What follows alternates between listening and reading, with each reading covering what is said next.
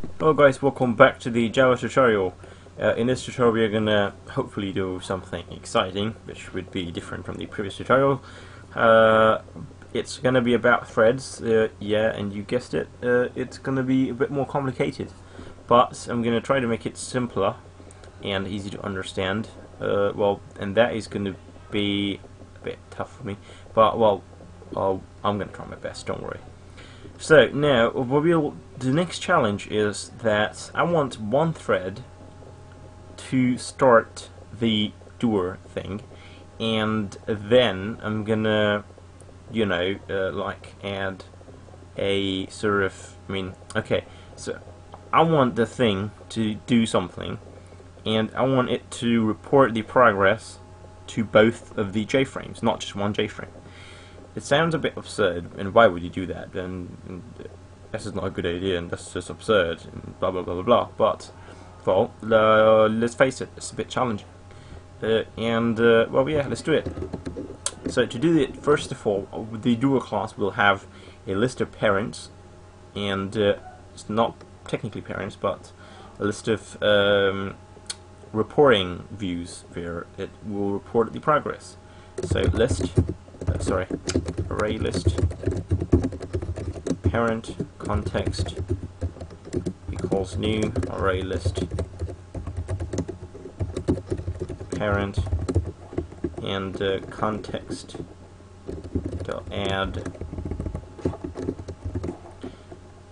yeah, and I guess I need to make an import here. And in here, what we'll have to do is that for each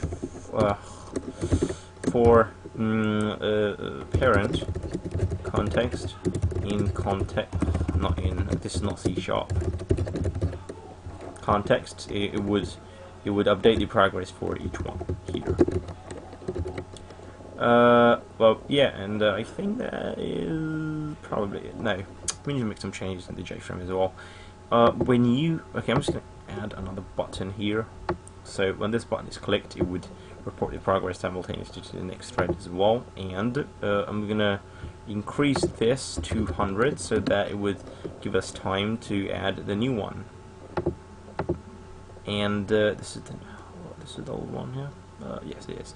I'm just going to double click this, and yeah. And before we do that, we need to make the doer thing global. So I'm just going to say doer d, and d equals new doer.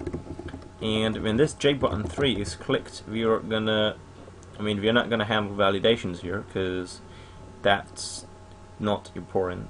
The important thing is that we get this thing working.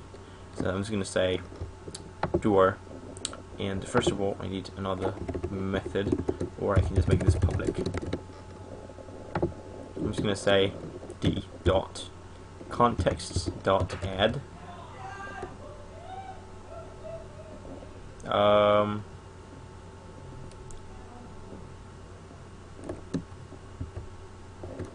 new JFrame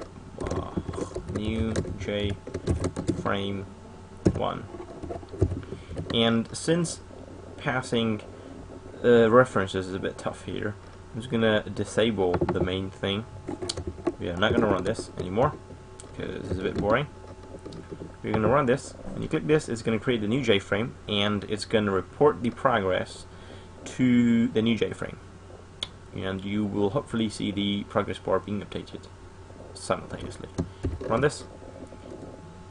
Come on, and I'm just gonna click this. Click this. So now you can see the the progress being updated simultaneously in both of the JFrames, which is extremely good. I